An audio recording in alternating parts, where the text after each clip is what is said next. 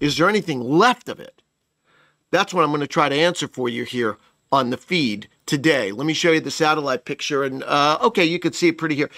This is Lorenzo. Look how far north this is. This is 20 degrees north. What I really should say is, look how far south this is. This is 10 degrees north. Now, lots of times when these systems are so far south, there's less what we call Coriolis effect. This occurs because of the spinning of the globe. So the farther you get away from the equator, the more spin there is from the Coriolis effect. The closer to the equator, there's less. So sometimes when these storms are this far south, it's hard to get it to spin up. The other problem with a system this far south, eventually it has this roadblock called South America. The question is, as it gets that far west, will it interact with South America? And if it does, there may not be much left of it here.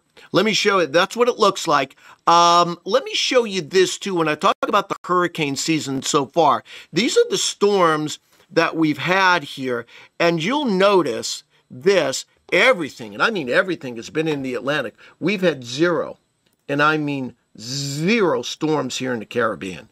Only one in the Gulf. So far, everything has been into the Atlantic. There's only been one landfall in the United States. That was Chantal, though we've had other hybrid systems moving across the Carolina. One system in particular dropped a lot of rain, southeast Virginia, but technically no landfalling storms.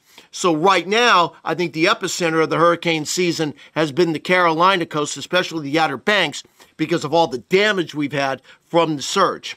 All right, let's talk about this really quick. I want to go back to this graphic quick so you see the timing of this system. So as we move forward, it'll start approaching the islands early next week.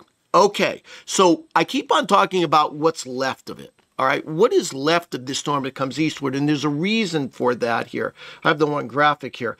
I want to show you the wind shear across the islands and what this system has to get through as we move forward. Now, this is the wind speed at around 40,000 feet. Where you see the dark colors, this is wind shear. This system is going to be tracking roughly in this direction as we move forward here. Now, let me go back. This is as we get into Saturday here. So this system is going to be right around in here. You'll notice that there's some wind shear impacting this as it moves. So it'll be right around in here. There's some wind shear, not a lot. Now, as we head into early next week, this system is going to be approaching this area right here near the islands. There's some west-northwest wind shear here.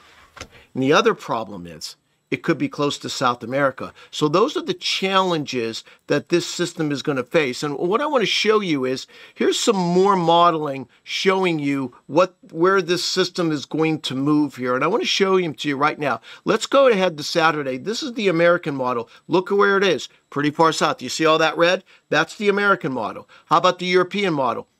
Pretty much the same area. You see that little red area? And then this is the UK Met, a British model, right in here. So they all have it pretty far south by Sunday. How about Monday?